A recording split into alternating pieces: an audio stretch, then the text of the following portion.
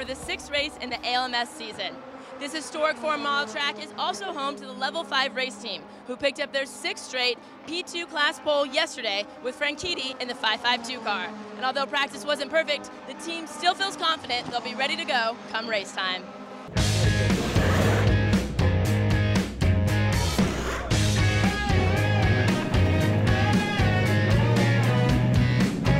Obviously, it wasn't perfect morning for the 552 car. What happened? No, it looked like these are turbocharged engines, and the turbo boost can come in kind of unexpectedly, and it caught Ricardo out on cold tires. You know, he just got on the throttle, no power, and all of a sudden the power comes on real suddenly.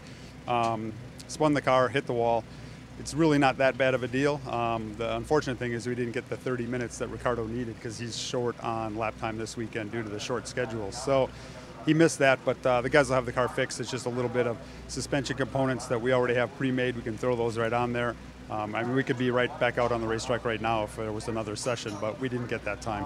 How about the 551? How passionate are you? It was perfect. Yeah, the session was interrupted by the 2 red flags, but we're happy with the balance. We've got a little bit of work to do, but Simon's feeling racy. We've got a good car under us, so yeah, bring it on.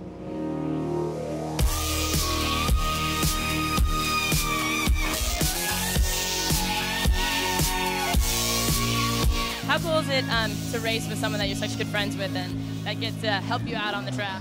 Well, that's the thing, you know, with Scott and Marino, everybody, you know, there's such great camaraderie off the track and tremendous respect on the track. And these guys are in a different type of car, so you want to give them a lot of room not to get in their way and let them get on a hot lap. And it's fun to communicate when you're out there because you see who's coming up, you look at the helmet, you know who's in the car, and you point them by. And I think that's part of the beauty of road racing in multiple classes, really, is there is a ballet, there's a poetry in how to work the traffic and how to communicate, and that's what's really appealing to me, and certainly the camaraderie within the series and the respect. I think we're all very fortunate to be out here racing, and everybody wants to do it well. It's kind of the last year of the American Le Mans Series. Next year, I was going to the United Sports Car Series. Talk about how that's been for you. It has been the busiest period of time, I think, for all of us. Certainly applies to my own personal schedule. You know, it's just unprecedented by every measure, but it's all been good. You know, one by one, we've knocked down all the big challenges that merging these 2 series together have put before us. Still a few to go. You know, with the TV announcement out now and a nice 5-year deal with Fox Sports, and you know, lays the groundwork there and a long-term runway. We can really put some strategy to it. Next up, I think the schedule is on everyone's minds, and certainly we're working overtime to get that completed. But you know, the weekend we're having here, I think, is a perfect example of what next year is going to be like everywhere we go.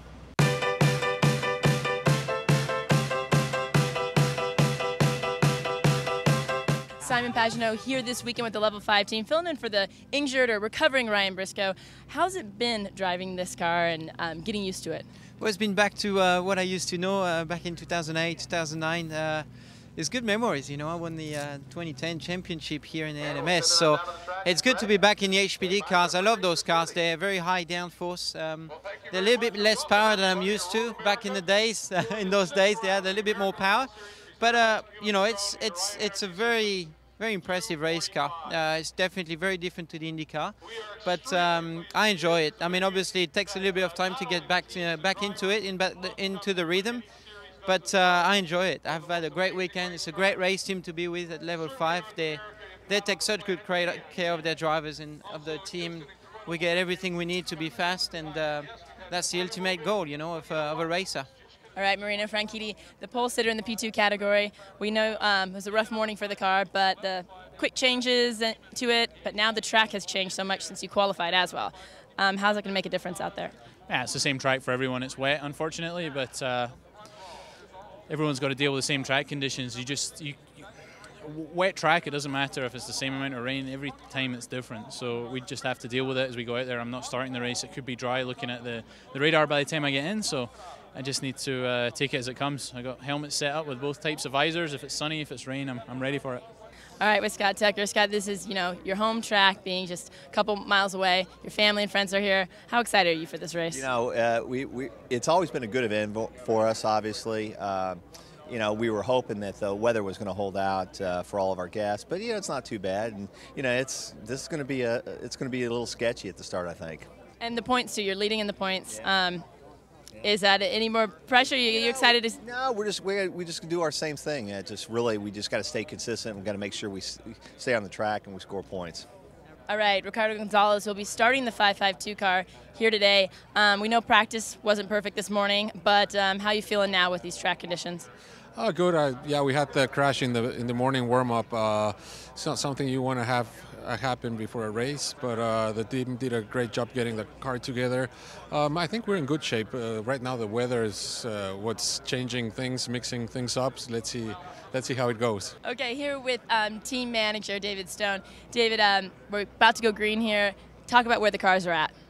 Well, we're happy to say that the 552 car's on the pole, so hopefully he can be far enough in the front of any trouble in this wet start that we're going to have to avoid that, and we'll hope the same thing for the 551 car. That's what the mission is going to be for the two guys starting, Ricardo and Scott Tucker, is to be patient and give themselves a little extra space, not get caught up in someone else's mess, and bring the car in and get the other two guys in to run the rest of the race. So hopefully that's what they'll do.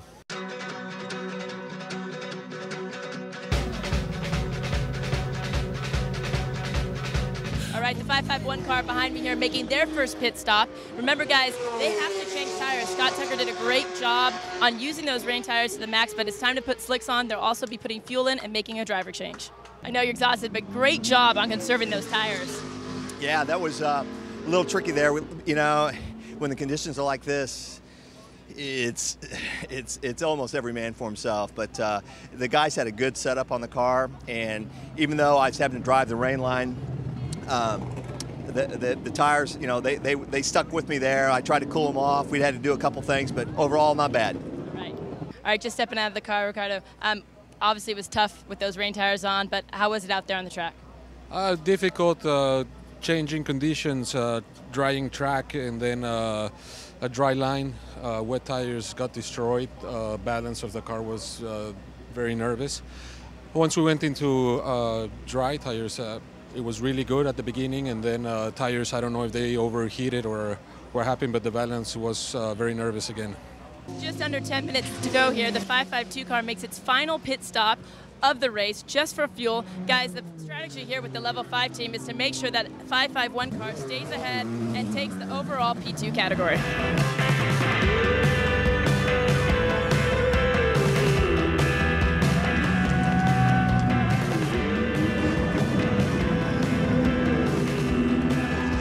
All right, well, congratulations. Guys are able to stay ahead in points. That's right, yeah. Good result for us today. Yeah, it was really, you know, those guys are tough. So, you know, we'll, you know, our plan pretty much worked.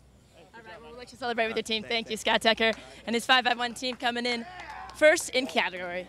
What a race.